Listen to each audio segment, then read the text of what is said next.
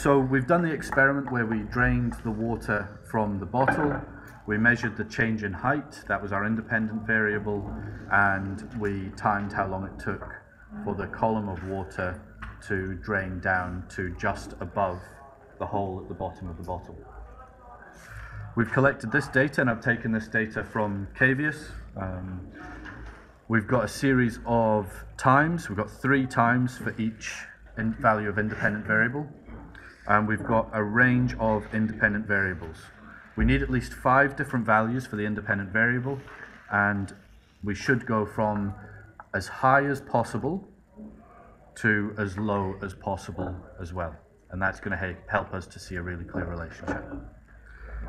So once we've got this data, we're going to look at these times, and if any of them stand out as being significantly different, then we would identify those as outliers, and we would circle the outlier and put a line through it, and then we wouldn't include that in our average. Looking at all of these times, they all seem quite consistent. Possibly the lowest, or the one that stands out most from the others in my mind would be this 9.27. And so while I don't really think that there's anything wrong with that, I'm going to demonstrate the outlier just so you've all seen what we would do with it. So I'm going to say that because 9.66 and 9.78 are much closer together than this 9.27, I'm going to circle the 9.27 and put a line through it, call it an outlier. I'm then going to take my calculator and I'm going to work out the average. So I'm going to add each of the values together and divide by how many samples there were for each change in height. On the table, we've got our units stated clearly in brackets, and I've put a little title here just to explain what it is we're investigating. So down here, we've got 9.66, and I'm adding that to 9.78. And then I'm going to divide that, because there's only 2 numbers that I'm using there, I'm going to divide that by 2, and that gives me an average of 9.72 seconds. If that number that I got for my average did not sit between my highest and lowest values, then I've made a mistake. And the common mistake is to add all 3 things together and then divide by 3 and hit equals. And if you do that, what you're actually doing, because division comes before addition, is you are dividing the last number by 3. So in this case, 46 divided by 3 would be about just over 15. Okay? We would be doing just over 15 added to 46.5 and 46. And so our average would come out at around about 105. Okay? In actual fact, we know that the average has to lie somewhere between 46 and 46.5. So just to save us time, I think I've prepared those averages already. And so we've got 46.27 here, 42.21, 38.05, 34.58, and 26.44. And just checking to make sure that those all seem reasonable. Okay. At this stage, we're ready to plot our first graph and to see what sort of relationship we're dealing with. The graph can come out in a few different shapes. And I'm just going to put these under the camera right now so that you can see the different shapes for the relationships that might exist. If the graph curves upwards like this, then it means that we would square the independent variable in order to produce a straight line relationship. If it curves like this, then we square root our independent variable, which is on the x-axis, and that's going to give us a nice straight line relationship. These two are a little bit different. If it sweeps down in this way, then it's an inverse relationship. And what that means is to make a straight line, you have to do 1 divided by your values of an independent variable to make it a nice straight line. And in some cases, that still won't make a straight line, and so we end up with what's called an inverse square relationship. We're probably not going to be dealing with this one, but I'll tell you about it just so you know. This one has a slightly steeper drop and then rounds out to plateau, and that is 1 divided by your independent variable squared. Okay, so 1 divided by whatever your x value is squared. So you've got these here, and they'll now be on the video for you to refer to as you're going through. But you probably need to be most familiar with this one, and this one. All right, so let's see what our data comes out as. I've prepared my axes here, and I'm going to move my data just over to one side while I talk through the graph. When we're planning our scales, we want to use as much graph paper as possible. So we want to use the full space that's available without squashing anything in and without jumping up in uneven increments. So we want to start from 0 in the origin. Our dependent variable, so the thing that we measured perhaps multiple times, in this case is time. So that was dependent on us changing something else deliberately. And so the dependent variable goes on the y-axis. So in this case, I'm going to put our average time, that's measured in seconds, on the y-axis. Our independent variable goes on the x-axis.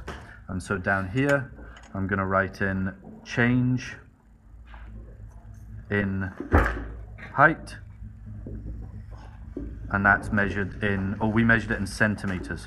Normally, I do everything in SI units, which means meters for anything related to distance, seconds for anything with time, kilograms for anything to do with mass, newtons for anything to do with force. Okay? So normally I would use meters, but because we agreed we were going to use centimeters, because our scale on the bottles was marked in centimeters, I've changed that for this demonstration. All right, the highest value that we need for the independent variable is 19. The lowest value we need is 2, but our scale is going to be determined by what our highest value is. We're probably going to not go to an even number like 19, so we normally go a little bit beyond, and so I think 20 would probably be a reasonable number to go up to on our independent variable axis, so on our x-axis. So looking at this, we've got, how many big boxes have we got? We've got 2, 4, 6, 8, 10, 12, 14, 16, 18, 20, 22. Okay, and if you're using this graph paper again, you'll know that there's always 22 going along the way. So it probably makes sense to go 5, 10, 15, and then out to 20. Now I've made a little mistake there. So this is something for you guys to be wary of. I jumped up in 5 boxes here to the 5, and then I jumped up 4 boxes and wrote in the 10. Now that is going to cause problems. Okay? And I've done that so that you can see what one common mistake is. So I'm going to just fix that. Now normally I would do my graph in pencil, but because we're recording this, I thought pen would be more visible. So I'm going to fix that. I'm going to put my 10 there, and that means my 15 is now incorrect as well. So I'm going to fix that up, counting out 5 big boxes, and my 15 should be here. And then 2, 4, 5 takes me out to 20 along there. So that's using most of the axis. I'm happy with that. For average time, the highest value that we'll need is 46.27 if we're using the average times. Okay, so we probably want to go up to 50 would be a reasonable idea. Up this way we've got 2, 4, 6, 8, 10, 12, 14, 16 boxes all the way to the top. And so we need to decide what's going to be a reasonable number to jump up in. If we jump up in 1, we're going to get to 16, which is far too low.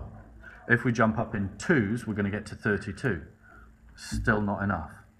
We could jump up in 3s, which would take us to 48, which is just enough, but jumping up in 3s is really awkward for you, because then you've got these 5 little boxes, and every little box isn't an easy increment for you to understand, because you then have a jump of 3, which you're dividing by 5 to get these small boxes, okay? And so it would mean that the the jump of 3 divided by 5 would be, what would that come out as? 0.6, and that means that each little box is 0.6, which isn't really an intuitive scale for you to work in. Okay.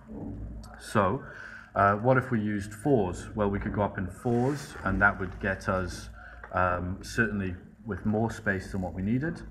I'm going to suggest that for this one, we're going to be slightly unconventional. We're going to use 5s, which means that every little box represents a 1, and every big box represents 5. Now that's not going to get us much above halfway on the page, but I think that should work for this situation.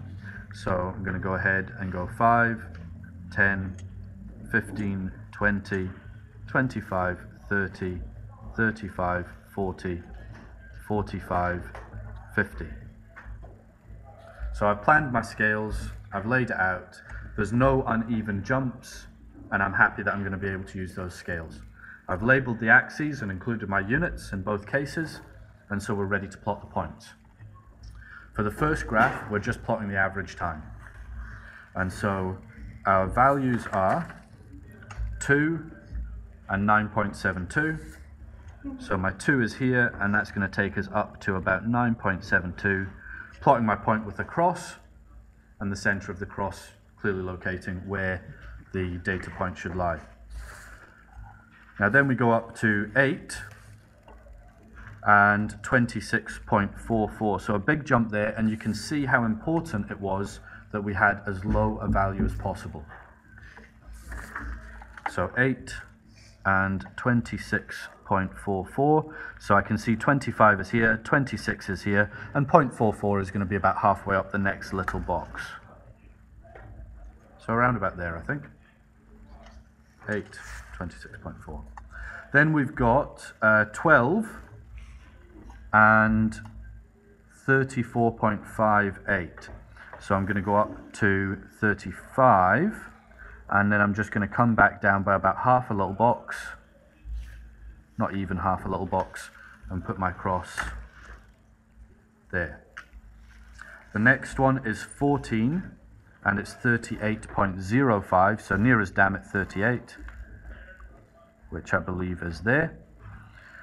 And then 42.41 is the time it took for a 16 centimeter column of water to drain. So we're up to 16 here, and we're going up to 41, 42, and just a little bit above that for the 0.21. Then the last one is 19, so all the way along here, and that's 46.27. So we've got up to 45 there, 46 is just beyond that, and about quarter of a little box for the 0.27. Okay. Now at this point, because my dependent variable axis, my y-axis, is relatively squashed, it's harder, slightly harder to see the curve than it would be if I had managed to use all of the scale. But I think we can see here that there is a reasonable curve pattern. Interestingly, if we took away this point, that lowest value, then this could be easily mistaken for a straight line. And so that highlights the importance of getting the smallest values and the highest values as possible. So to show the relationship here, I'm going to take ideally a pencil, but in this case a pen, just so it's a bit more clear for the video, and I'm going to do a sweep through those points. I am not starting at 0. I'm going to start from this first point here, and my curve is going to look something like that. Okay. Which relationship does that match from the graphs, the shapes of graph that we've seen? And we can probably see that it is a square root relationship. And what that means is that we're going to square root all of the values for our change in height and record those in our data table.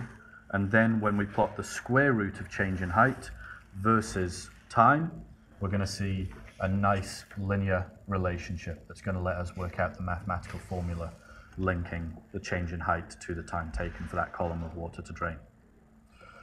Just for good practice, I'm going to write down the type of relationship here. This is something that we did in level 2 as well. So here we've got time is proportional to change in height, and I'm just going to use delta, my triangle symbol, to relate to change in height there. So that's just stating the type of relationship that we've identified. And I could write that out in words if I was more comfortable with that. Okay. Any questions? Jose?